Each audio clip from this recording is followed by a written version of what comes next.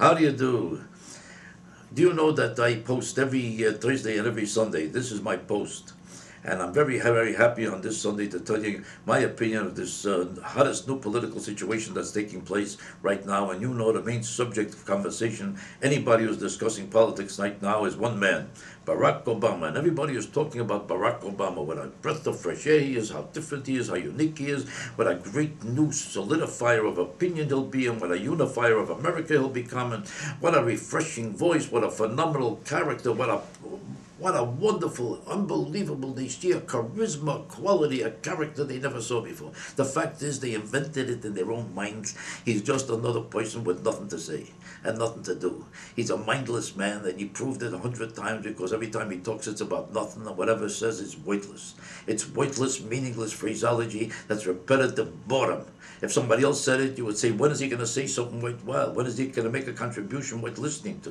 When is he going to create an idea? If you're running for president, you have a point, a purpose, a mission. There's something wrong that you want to straighten out. There's something new that you want to create. There's some way that you want to fix things that are broken, that are going to be a whole new way of doing things that we've never done before, that's going to accomplish something that people will enjoy or have or get or somehow benefit them in a way that never did before. What is that? Could you name one thing that he ever said that means anything to anybody that will serve any purpose on this earth except give him another job than he ever thought he would get? He's a celebrity manufactured by people who are too stupid to realize that the man is saying nothing, talking about nothing. All he does is show up. The only thing they know is that he's not menacing, he's humble, he's straightforward, he's classy, and he's refined. Imagine, would you pick a doctor that way? Imagine if two people came, God forbid you had a heart condition, and you had to pick out somebody to cure you. Would you look for a guy that you know is tall and handsome, or has a perfect haircut? Or would you look for a guy who knows something about medicine or about a heart that maybe could help you? Would you judge his weight or his color, or would you be enamored by his quality of appearance, his style, his look, and the fact that he has a few fancy phrases about a heart? Or would you want to make sure a guy has a track record of fixing hearts, of doing something with a heart that serves a purpose and saves somebody's life because he didn't know what, because nobody else was there that could do it as well as he could? Isn't that what you want? You want a guy who could do a job. Are you trying to say the presidency of the United States requires no intelligence, requires no knowledge, no special preparation, no special awareness of all the problems, of the infinite complications of this whole universe, which is more complicated now than ever before, and we are threatened more than ever before, and our lives are more in danger than ever before? Do you want a guy who talks about nothing, says nothing, accomplishes nothing, and does nothing? Is that the guy who should be president just because he's black? Now you're going to say, what do you mean because he's black? That is the only reason why he's such a hot commodity. If he was short and Jewish, or if he was a small Puerto Rican, or if he was a fat Indian, nobody would care, nobody would notice him.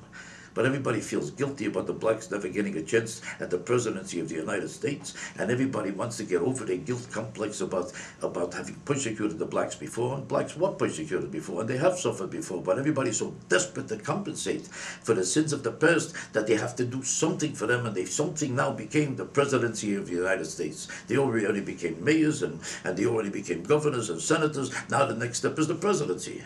And since they were never president before, they have to find someone now. And since they're afraid of people like Sharpton, because he got a big mouth, it starts marching and starts threatening, and Anita will have people burning or killing or plundering or murdering. They're afraid of Al Sharpton. Jesse Jackson sounds like he's about to start a fight with somebody someplace you don't know why or where or how, and you're afraid of him too. Now you found a guy who says, wait a second, look how nice I am, look how tall I am, look how soft I speak. Look at what a lovely haircut I got. I'm perfect. Where are you going to find a black person like me? Don't you think I should be president? No, you shouldn't be president. If you're a soft-spoken, nice, lovely person, God bless you.